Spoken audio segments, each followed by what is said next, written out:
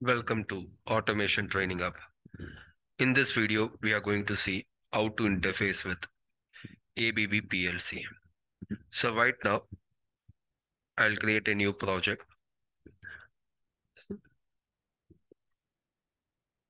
In the new project templates, you can see the list of models it's showing. So the controller we're using is AC500 controller and the processor module is 564 and the communication is Ethernet. So this model only we are going to interface with. So since we know the model, we are selecting this, and if you want, you can give a unique project name.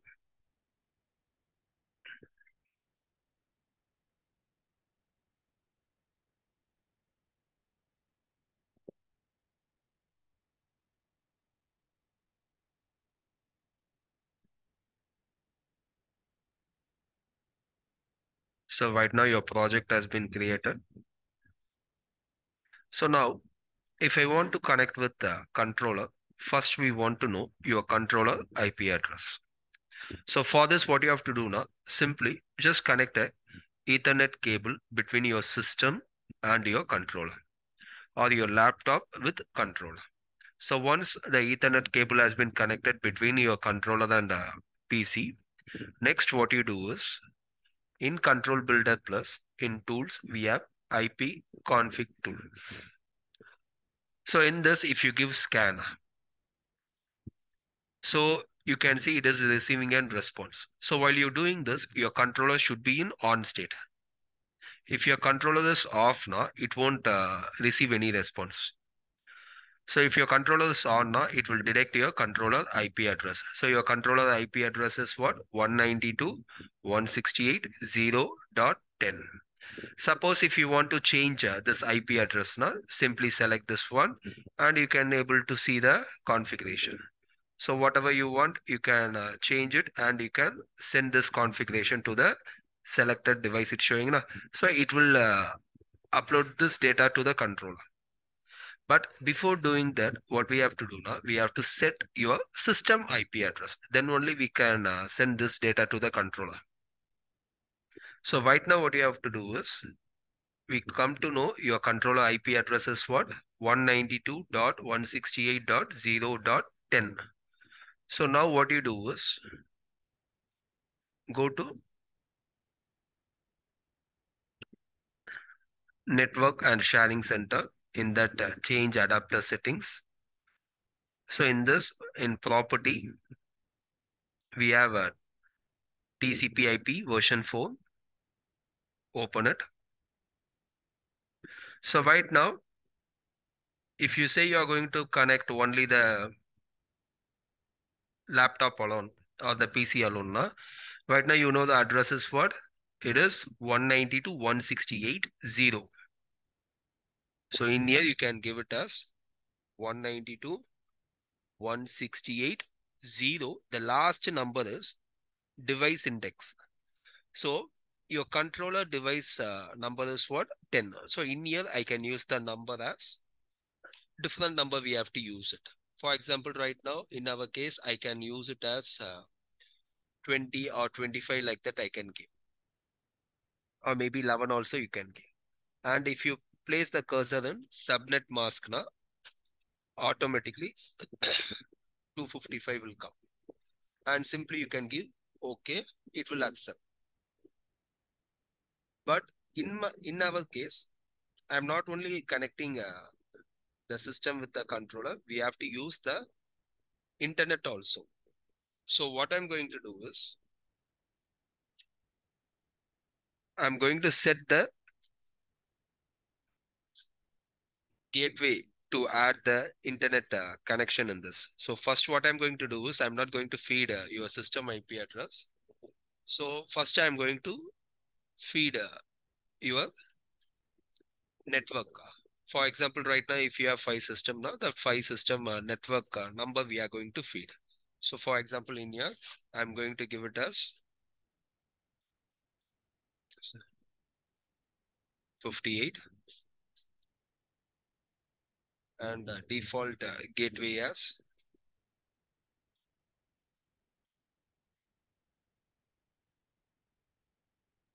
So DNS server, we have to feed it.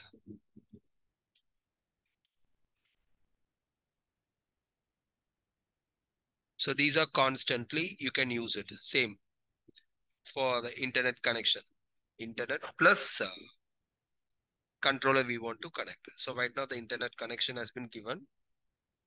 So now I'll go to advanced. I'll add it. Since I want to communicate with your controller now, I want to send and receive data between your controller and system. So I'm going to add the system as one of the device to the controller. So in that series 192, 168, in 0 series, the device number already 10 is controller. So in here I'm using 20. And subnet mask, when you select, it will come add. Okay. So right now we have added. So now I want to check whether we can able to communicate with your controller. So for that, I'll just give command, CMD command window.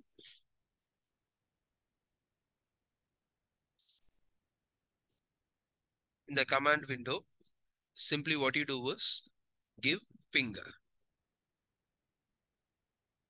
Right now your controller IP address we know 192.168.0.10. When I enter, you can able to see it is receiving the signal from the controller. So that means your controller is connected to the system. Suppose when you ping, if it is not showing, either the communication cable have a fault or you didn't configure the IP address. Okay. So now what we can do is you can go to the program.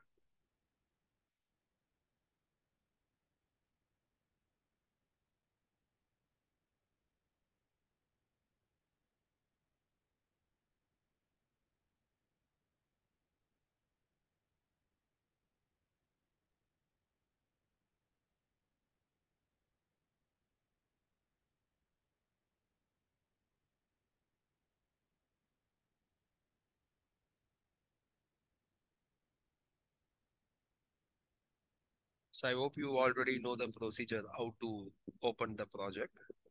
So if you have doubt now, check the previous videos. So right now the language will convert into LD.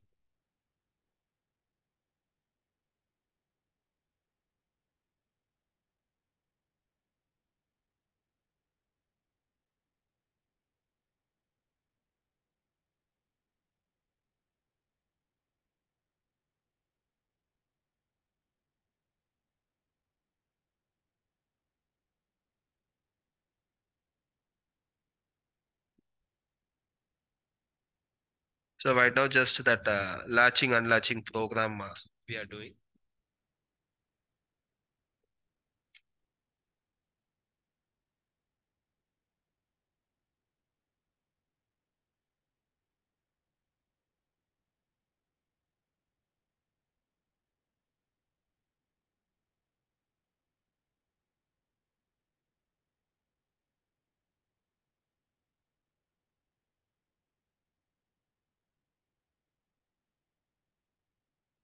So once the program is done, what we have to do is first go to communication parameters. So this one we have to do only once. So go to communication parameters. So in that we have to feed your controller IP address. So normally when you're purchasing a new controller, these things won't be present. So right now,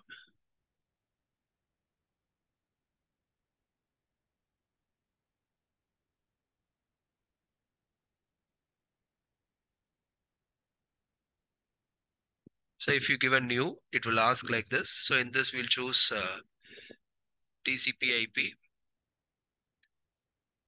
So it will come in here. So in here, in the address, we have to give your controller IP address.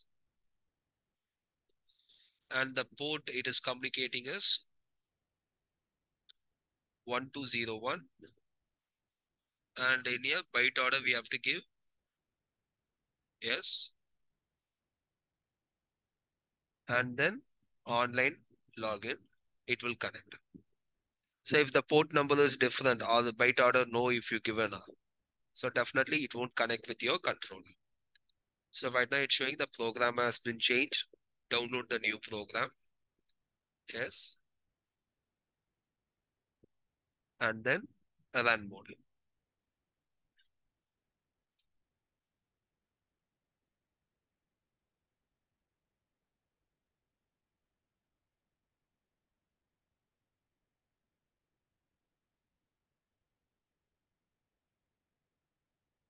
So right now you have seen from the controller we can able to turn on, turn off. So in this way you can able to configure your IP address and you can load your program. Suppose if you have a problem in IP address whether it is connected or not, now I have shown you the procedure. Na? In the command you can type it.